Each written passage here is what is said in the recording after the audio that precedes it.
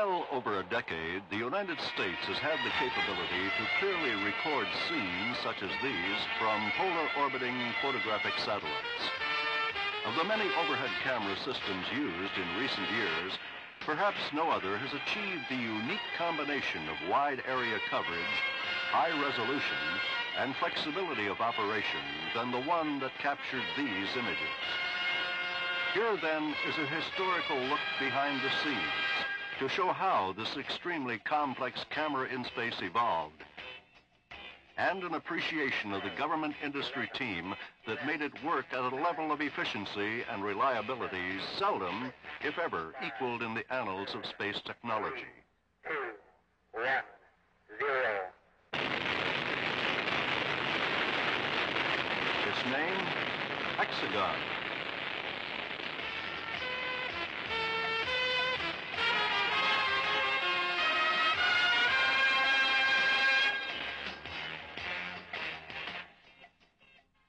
The invaluable contributions of HEXAGON to national security are underscored by General Eugene Tai, a former director of the Defense Intelligence Agency.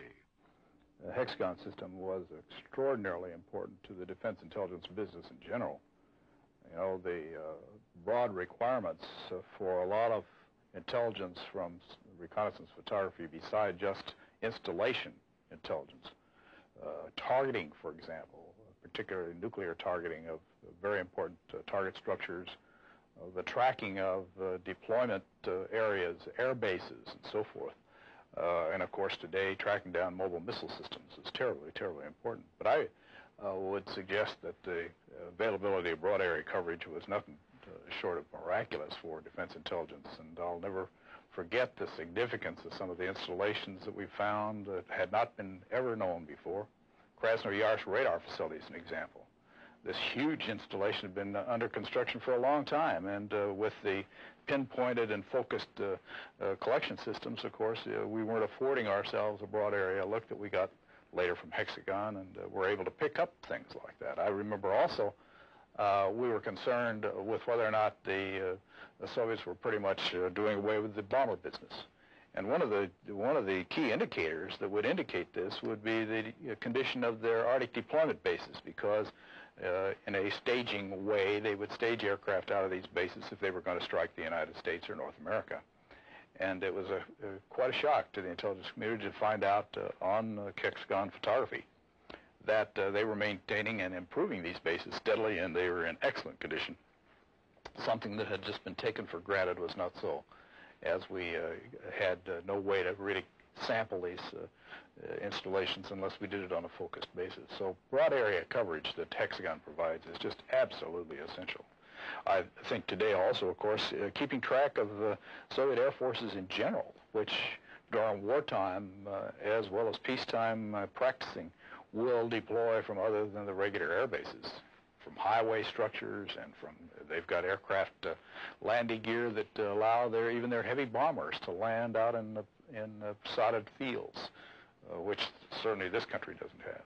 But keeping track of the movement of forces is terribly, terribly important.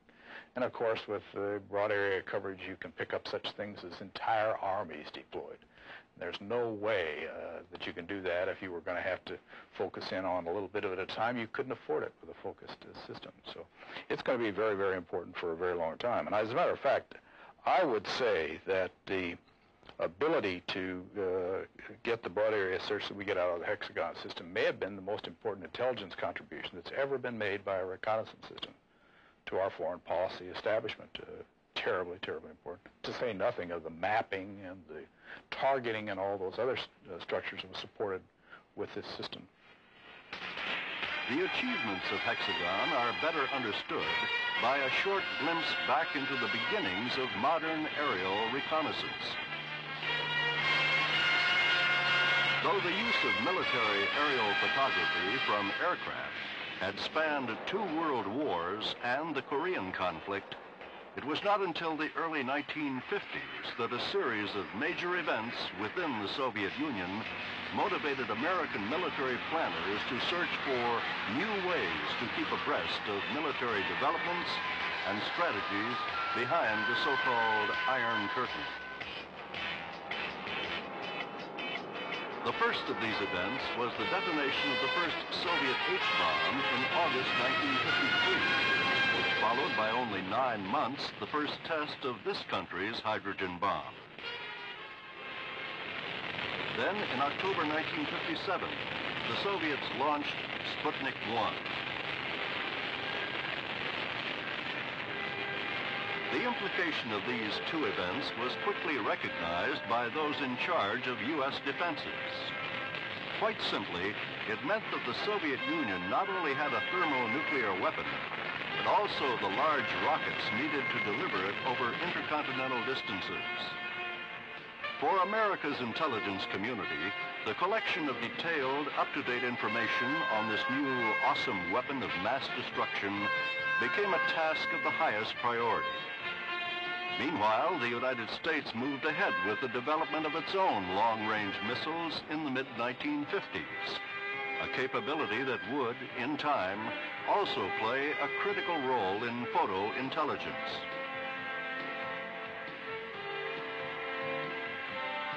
By the late 1950s, this country had developed and successfully deployed the U-2 aircraft, which provided much valuable photo intelligence during the decade. Unfortunately, in 1960, a U-2 piloted by Francis Gary Powers was downed as it attempted the first one-way traverse of Soviet territory.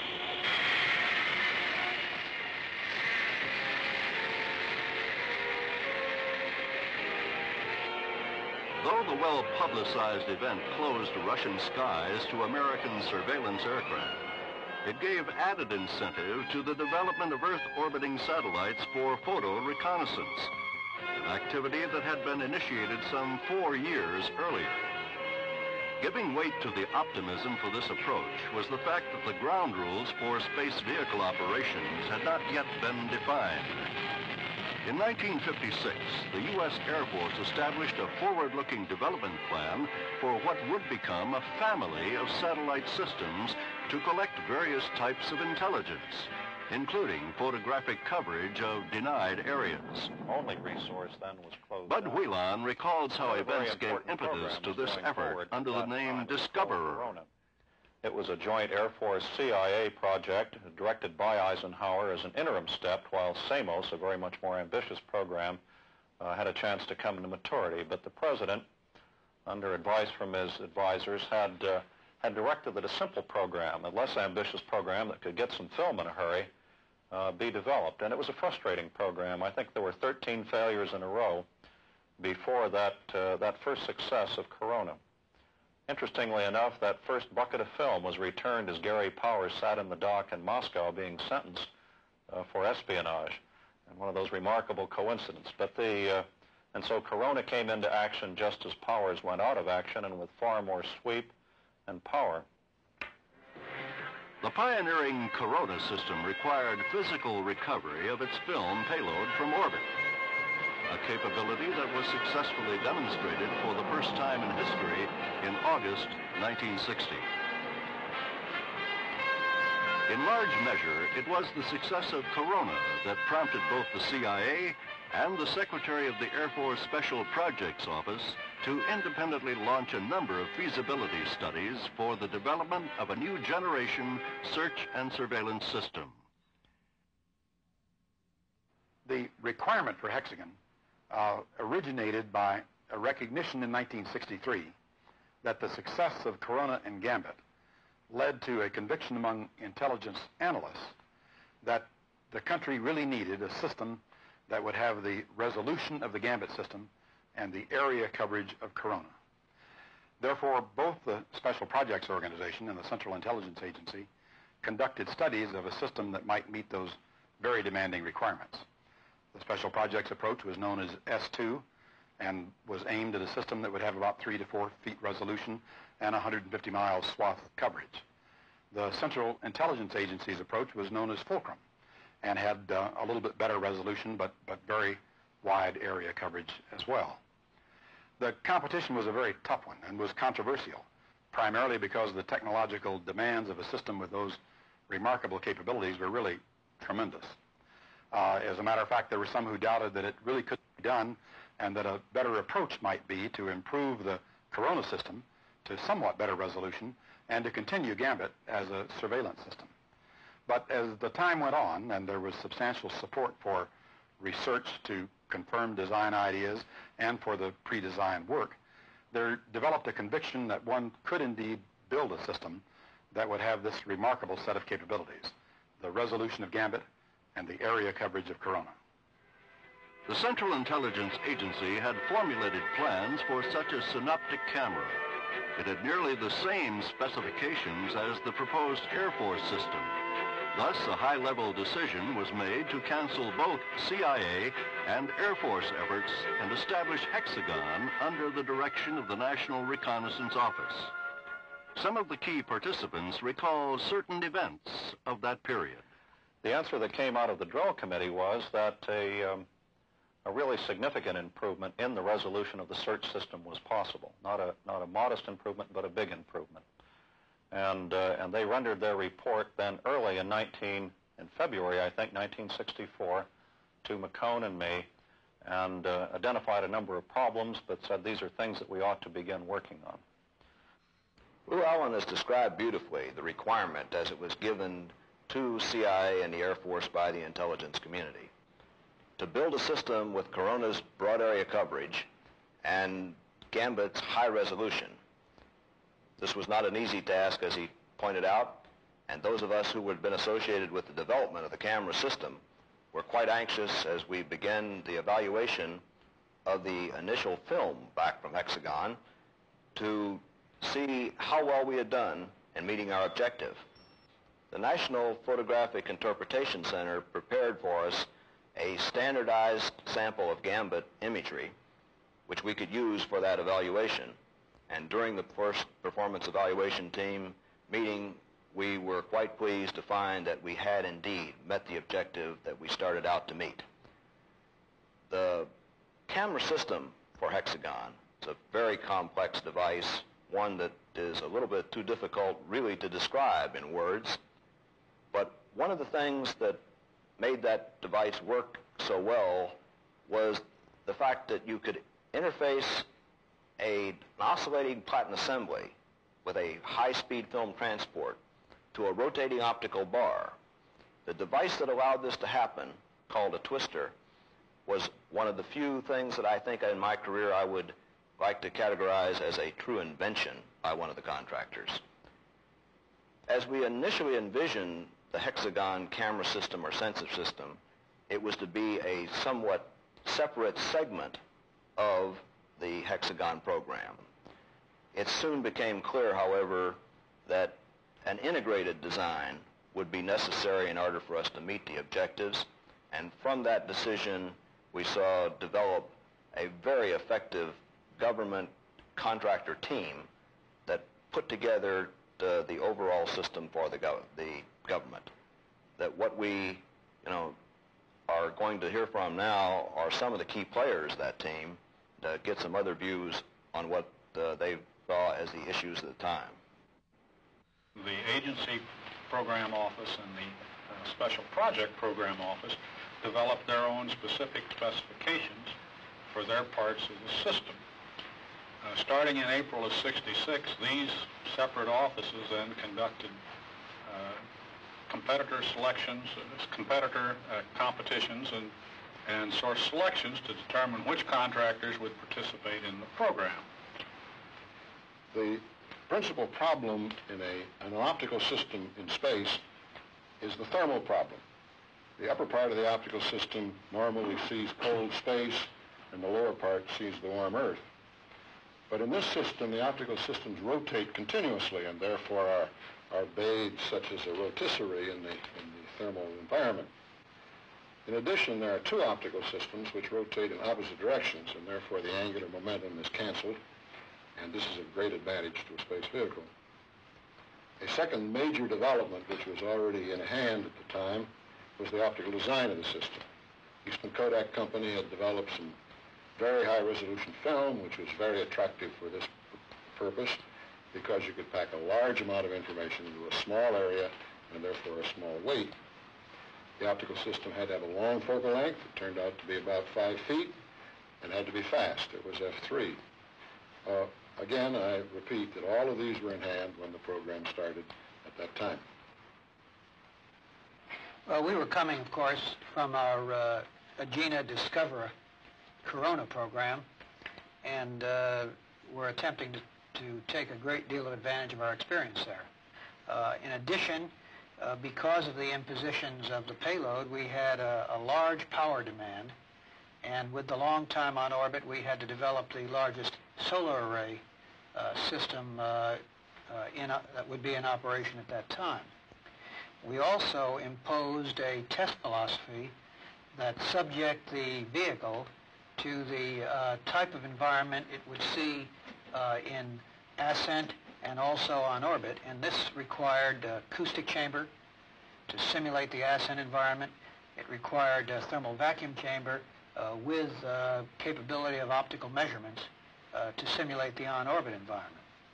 In addition, as Rod has mentioned, thermal control and influence is of tremendous importance to a payload like this. And because of the very long structure we had to develop controls that would inhibit misalignment and assure accuracy for the film pass as well as the camera. And this was indeed a technology challenge. As the RFP came out for two versions of the recovery vehicles, one with 2 vehicles and one with 4, 2 large vehicles and 4 fairly large ones. We were happy to see that when the go-ahead was issued, it was with for the 4-vehicle version because it made the recovery problems for us somewhat easier. Our previous experience had been with deployment of the main parachute in, say, the Mercury and the Gemini programs at quite a low altitude, 10,000 feet. Well, with this program, the main chute deployed at 50,000, and it had to be tested at that altitude. And the test range at Salton Sea and El Centro was a considerable weather and scheduling problem, and we would suffer delays of sometimes weeks in between drops to get the test data for the continued development of the recovery system that included, by the way, not only the main chute, but the drogue chute. In 1966, efforts were made then to develop a mapping camera which could be flown on HEXAGON. ITEC, through a source selection board, won the competition, and a 12-inch focal length camera was developed with a train camera and 2 10-inch focal length stellar cameras. The camera used 9.5-inch film for the train and 70mm film for the stellar cameras. This camera flew on HEXAGON, starting with mission 1205 for 12 missions thereafter. It had high resolution for a mapping camera, low distortion, and was used considerably just by itself for map making. But combined with the, as an attitude determination device, combined with the high resolution film from the panoramic system, and it was used quite successfully for mapping. The agency picked up the work that had been done at ITEC and went to PerkinElmer. PerkinElmer quite fortuitously had an idea for doing the film transport. And when you put together the ITEC work that had been done to that date on government funding, and therefore belonged to the government, with the developments that had gone on quite coincidentally at PerkinElmer, and put them together, you had a system that really began to make a lot of sense. That combined solution was taken to Dinland in his office in Cambridge. I myself took it, and he said, by golly, I think this thing's really going to work. And he so reported to Vance and to McCone, and at that point then the system went forward. In 1966, the HEXAGON program had reached the formal competition stage, and both the CIA and the Air Force established program offices. The contractor team finally selected consisted of the PerkinElmer Corporation, which would develop the prime sensor or dual camera payloads. Lockheed Missile and Space Company would build the basic structure for the entire satellite vehicle and would also serve as final test and integration contractor for the satellite basic assembly. McDonnell Douglas Astronautics Company to design and build the large re-entry vehicles used to return the exposed film loads from orbit. General Electric, who would build the Mark V re-entry vehicles in which film from the ITEC mapping camera system would be returned separately from space. The ITEC company, to be responsible for manufacturing, testing, and operating the precision mapping camera system for accurate positioning data. The Eastman Kodak Company, to produce and process the various ultra-thin base black and white and color films for both the prime stereo cameras and the mapping camera system. The Martin Marietta Corporation would provide the liquid-fueled Titan 3D launch vehicles, and the United Technology Corporation would furnish the solid rocket motors needed to launch the 10-foot diameter HEXAGON satellite vehicle. And TRW Systems would write the T-Unity software programs that would be needed to control the many satellite orbital functions and operations. The development of the HEXAGON system was an ambitious program requiring the solving of many formidable engineering problems. The entire launch vehicle would weigh nearly 1.5 million pounds and stand 160 feet tall. The satellite vehicle would consist of 3 sections: the aft section housing the control systems, electrical distribution and power, and the telemetry, tracking, and command systems. The midsection containing the dual panoramic camera assembly, the film supply, pneumatics, and electric supply. And the forward section containing the 4 film recovery vehicles, the mapping camera, and its re-entry vehicle.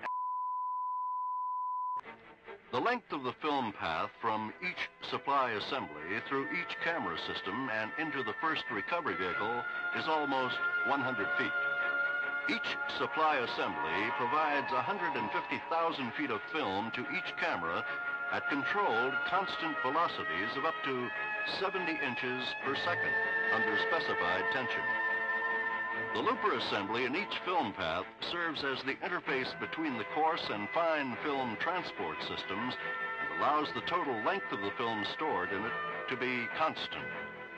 This enables the fine film transport system to supply film at speeds up to the 200 inches per second required at the camera's focal plane.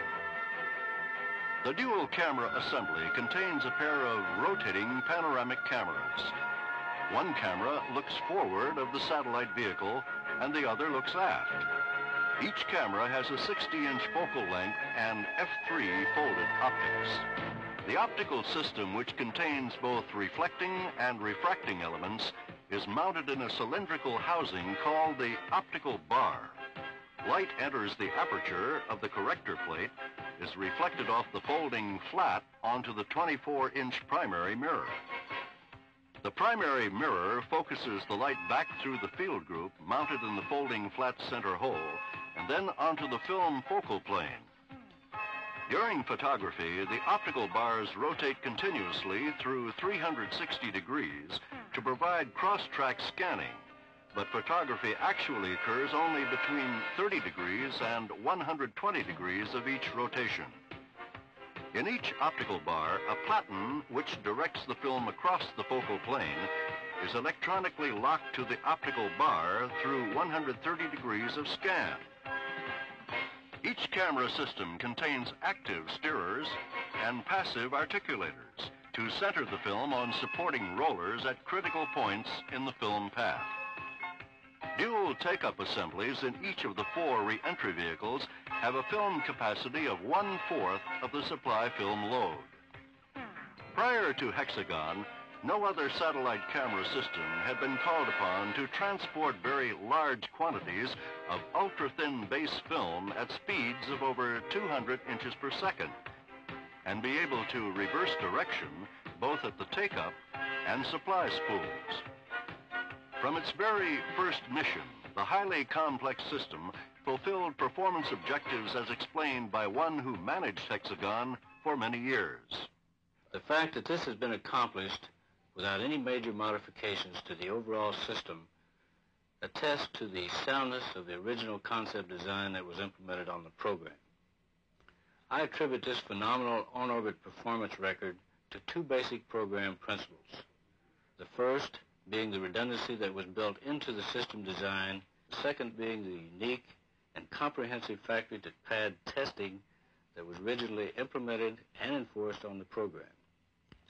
System redundancy, where practical, was designed into all critical elements and subsystems so that the failure of one single component would not result in a catastrophic on-orbit mission failure. HEXAGON launches conducted during the program's final years differ little from the system's first launch on 15 June 1971. Then, as now, the satellite vehicle arrives on schedule. Pre-launch checkout is uneventful and routine. And booster performance is nominal from liftoff to insertion of the payload in orbit.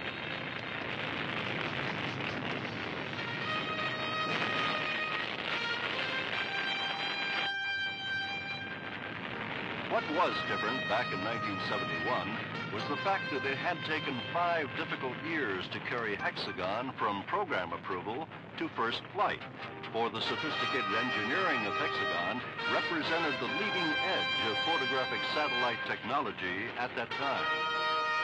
However, the products of its high resolution, wide-angle stereo cameras, and 12-inch mapping camera more than justified the time and cost of its development.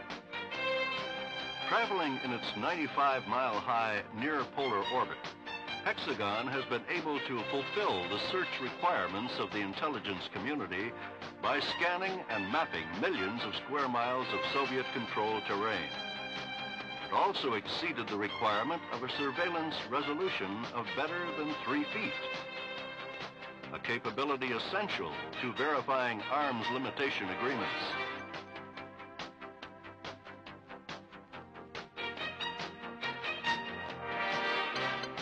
Though impossible to display here in standard motion picture film, stereo photography from HEXAGON also provided its worth many times over to image analysts and the user community. However, quality imagery such as this, produced in vast quantities by HEXAGON, could not have been attained without its ground-based guardians at the Air Force Satellite Control Facility in Sunnyvale, California. In this center, the hub of a global satellite communication network, Air Force and contractor personnel maintain a constant electronic dialogue with the HEXAGON satellite. Through voice and telemetry links, HEXAGON's mission controllers continually monitor how the vehicle and its payload systems are working and transmit to it any corrections required to control the vehicle. The center's computer complex and the T-Unity software program help to determine the specific mission profile that will best fulfill planned intelligence collection requirements. Toward this objective, cloud cover data from the Defense Meteorological Satellite System is also used to schedule photography for maximum yield over targeted areas. This optimizes film utilization. Uppermost in everyone's mind during a mission is the fact that once separated from the HEXAGON satellite, a re-entry vehicle is on its own and must operate flawlessly till its vital cargo of exposed film is caught in midair by a C-130 aircraft and then rushed to the special processing facility. To verify on-orbit performance of the system, interim reports concerning film payloads as they are recovered are transmitted immediately by a post-flight analysis team to HEXAGON's mission controllers. This data enables critical corrective actions to be taken. For over a decade, HEXAGON's wide-angle stereo cameras continue to sweep vast areas of denied terrain, freezing in time such wide-ranging events as an entire order of battle. For example, a major war in the Middle East, or the conflict over the Falkland Islands. Supplementing and supporting this prime function during 12 missions was HEXAGON's mapping and geodetic capabilities, first with the mapping camera and later with the solid-state stellar sensor. Mapping, charting, and geodesy also played very important roles in the success of the HEXAGON program. During the life of this system, we acquired several tens of millions of square nautical miles of coverage, which was of high mapping quality. During that time, we acquired approximately 98% of the Eurasian landmass. We got 75 to 80% of Africa, the more significant point being that approximately half of the cloud belt was acquired for the first time under any mission. We also acquired much of the southern portions of South America, which was vital to our program for 1 to 250,000 scale maps of that area. In addition to the maps, we were also able to produce several 100,000 points that were critical to the Strategic Air Command for target positioning, for offset aim points, radar fixed points, and the like. In coordination with the operational community, the Defense Mapping Agency assisted in the development of a solid-state stellar device, which would enable the panoramic camera's attitude at the instant of exposure to be determined with a high precision by filming the star fields. We have seen the abundant legacy that HEXAGON has bestowed on both the intelligence, mapping, and charting communities.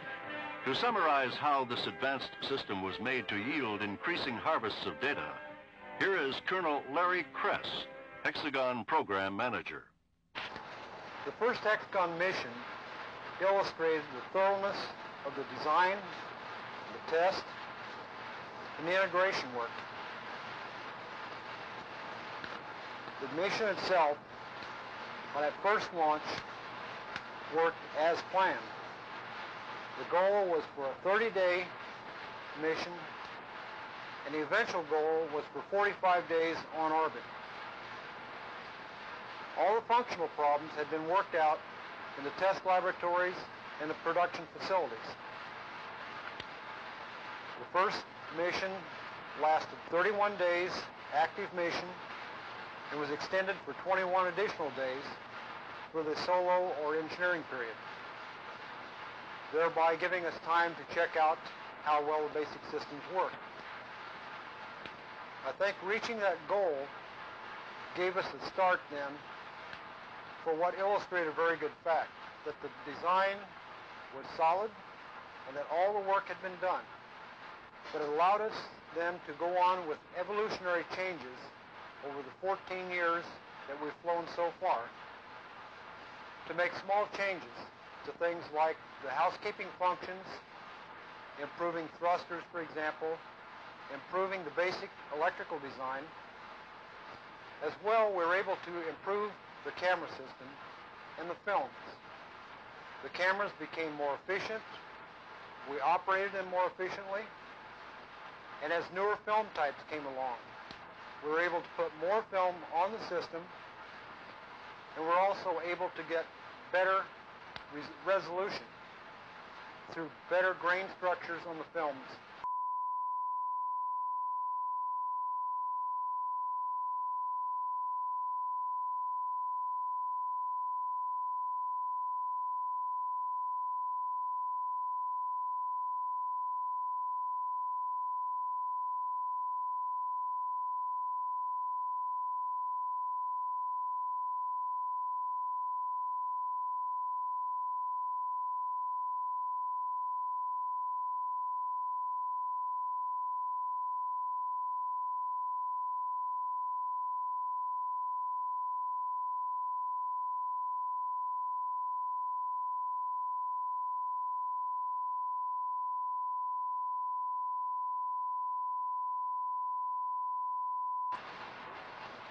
In addition to that, we have grown from the original flight, where we gathered 8 million square nautical miles of cloud-free imagery from the ground.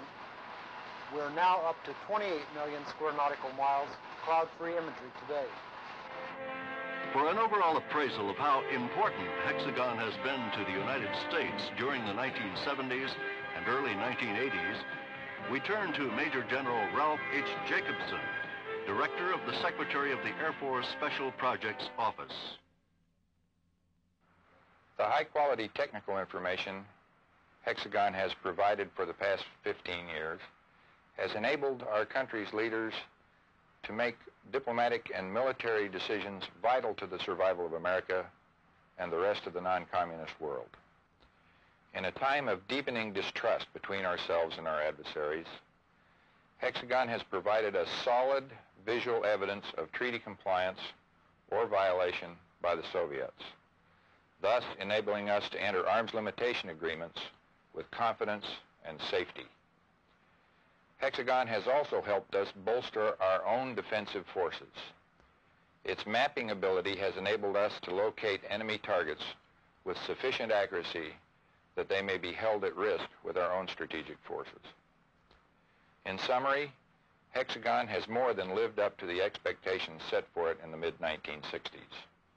Its panoramic cameras have recorded vast areas with the resolution necessary to fulfill its charter as our primary search and surveillance system.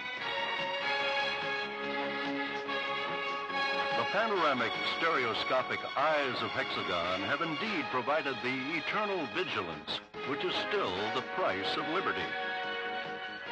For that accomplishment, we must thank the dedicated team of government and contractor people, the scientists, the engineers, the mission controllers, the image analysts, all working together to show once again the technological achievements that a free people can attain in the preservation of freedom. 5, 4, 3, 2, 1. HEXAGON, Sentinel of Liberty.